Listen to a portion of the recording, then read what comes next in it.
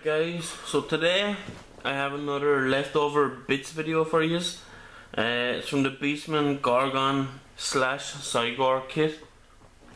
This is definitely one of the coolest kits to get spare bits with. 2 big sprues of, I think no matter what you make or what bits you use in the model, you're still going to be left over with a lot of cool bits. So let's have a look at the sprues. I'll zoom the camera back down. I had to lift it right up because the box was so big. So first off, one of the bits I had already clipped off was this statue. It came in 2 pieces, but you know, it's one of the statues he's carrying.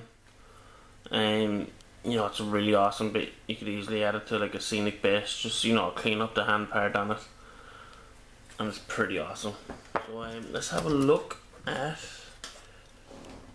this sprue. This one hasn't got a whole lot on it, but let's see what is on it. Actually, look that way. So first up, you have the big horns belong to the guy. Now these, if I can get a look at your side, these are awesome. You could easily put these on top of a banner, you know, anything like that. You don't get the headpiece, so you can't make 2 heads. You can only make 1 head out of the whole kit. But quick look up this way, and there we have the other one. So this one's a bit more detailed. It has like barbed wire going around it, holding the horns together with a few skulls on it. You know, it has the ears with the earrings in it and everything. So really nice looking bit. Let's see what else is on it. Oh, you can! Jesus Christ, my mistake. Let me have a quick zoom out. I completely forgot about this bit up here. This is the one, I think this is the Cygor, the Cyclops type of one. So there you have the face, right? And I'm pretty sure this piece here, where's it, is the tongue and everything. So maybe you could, you know, clip it all out and stick it together. You could have a spare head, because down on the bottom here you have 2 jaw pieces where you have the teeth and everything. So it could actually work together. I thought you couldn't.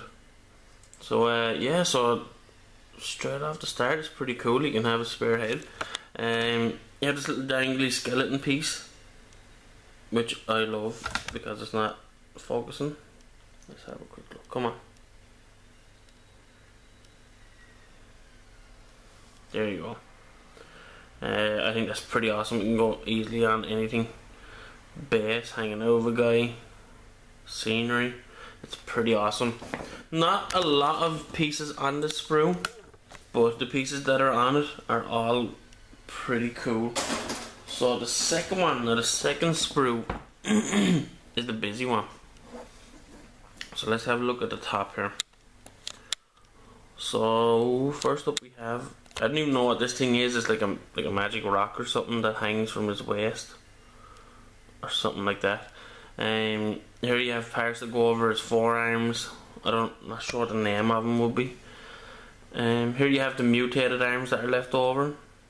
They're pretty nice looking. You get 2 of them on that part. The blade that fits onto the wrists. And here you have a rock. Let's have a look. Yes, that's two pieces that stick together. And you get these awesome spare hands. The detail on the spare parts in this kit are awesome. Like, these 2 hands are really well detailed. They're really nice looking and a really excellent addition to any bits box. You have more arm pieces. You can probably make a couple of arms out of these, because he does have the option of having 4 arms. So and here we have, let's even zoom out this, the big rock he throws over his head. He gets the rules for like a stone thrower, so this is part of that. I don't think there's any hand pieces stuck on it, not that I can see. No. So any Beastmen players out there, you know, this could be used as a hard stone, you know, the magic item. So that's pretty awesome. It has all these like kind of like magic looking engravings on them. Here you have some more arm spare bits. Now this part, I think this went over his shin pad. If I can focus this. It's like a Beastmen goat head on the front of it. That's pretty awesome. I would stick that on top of a banner. It would look really cool on it. Then all that's left in is just whatever's along the top of here.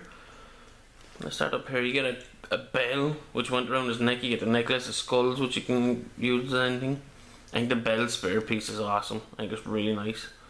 You get more arm bits, so you get plenty of options for the arms, and just kind of these skulls on the rope that are dangling down, and just another blade then for the wrists, and then another part that goes over the arm. So with just 2 sprues in the box, and don't forget the little statue here, it's definitely one of the coolest boxes for spear bits. You have the stone, you have the kind of knee pad, shin pad thing with the Beastman skull on it.